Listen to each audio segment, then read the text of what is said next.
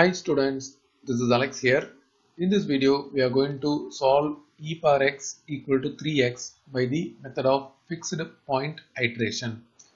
So as a first step, we are going to take this as a function f of x by bringing all the terms to one side.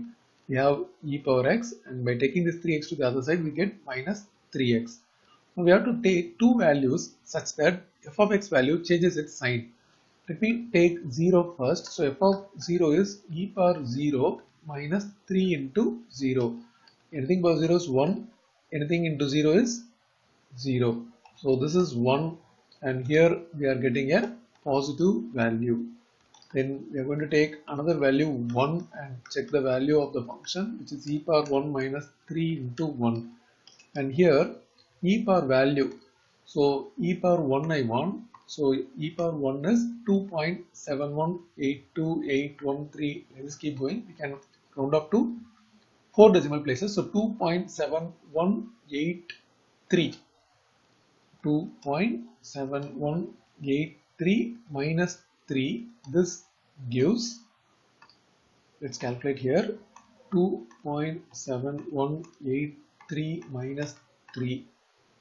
0.2817 with a negative sign. So this gives minus 0.2817.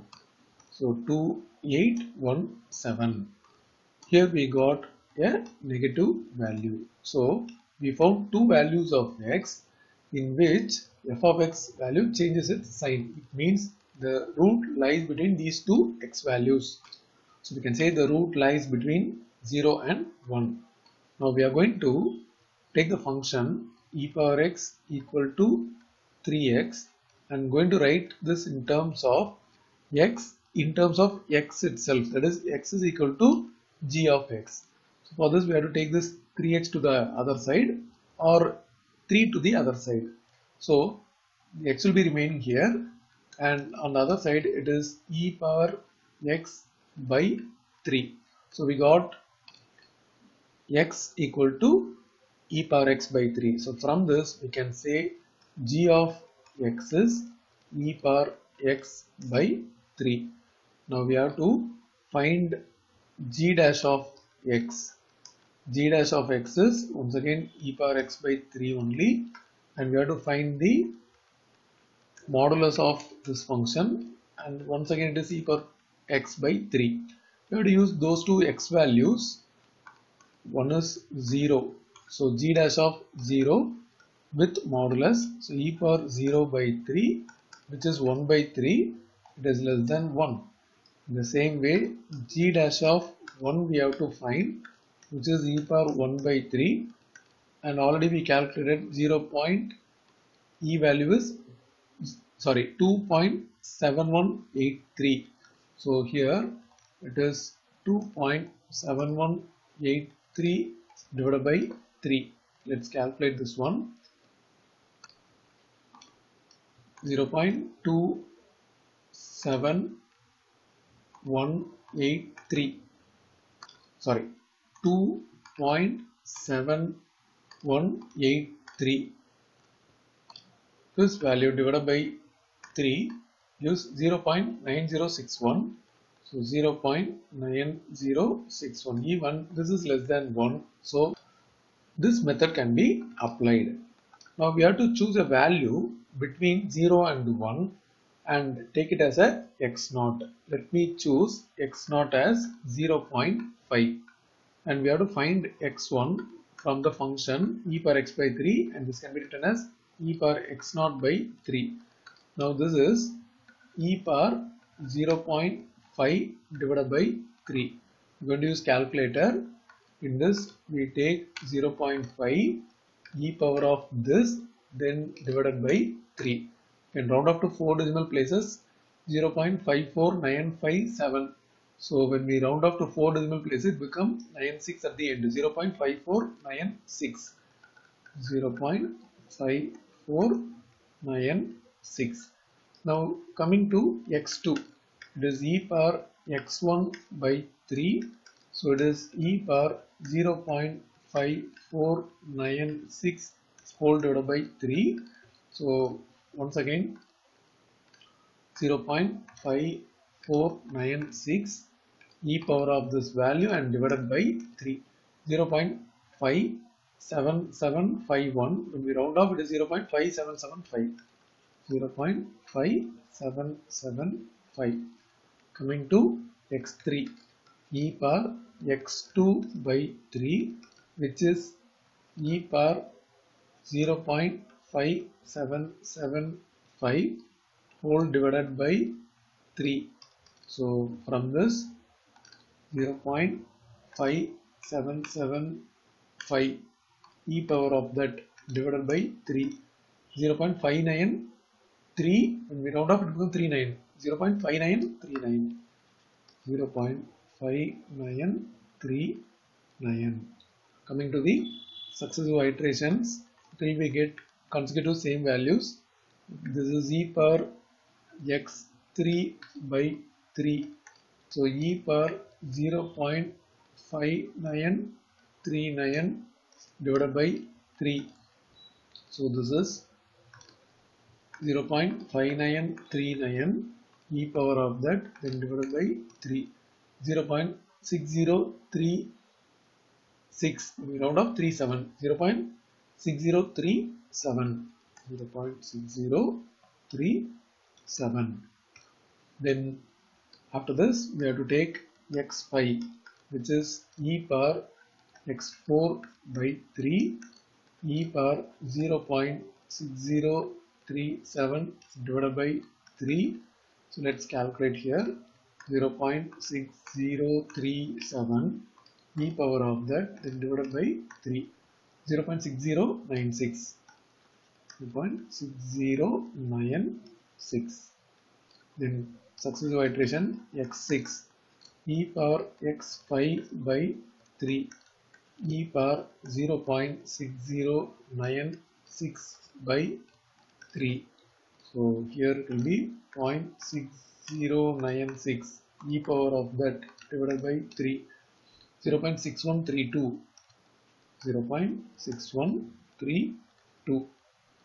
Coming to x7, which is e power x6 by 3 and e power 0.6132 whole divided by 3.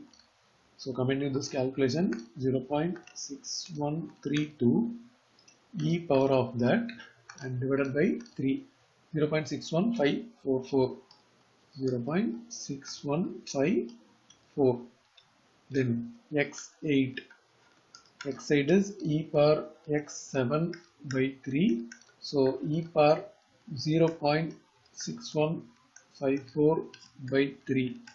So this will be 0.6154 e power of that divided by 3.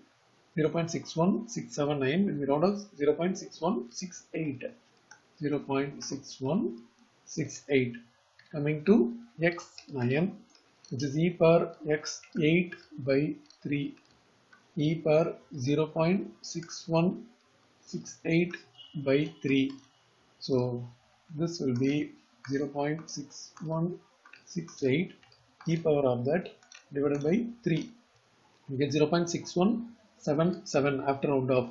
0.6177.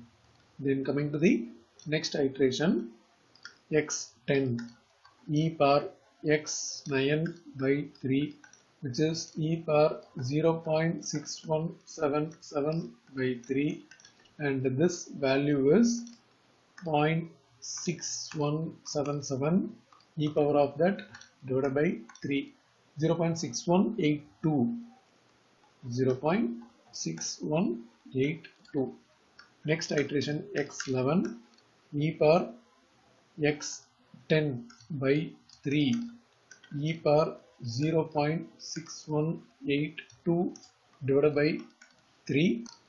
Coming to the calculation, 0.6182 e power of that divided by 3.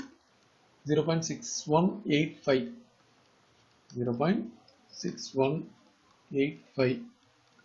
Then x12 is e power x11 by 3 e power 0.6185 by 3.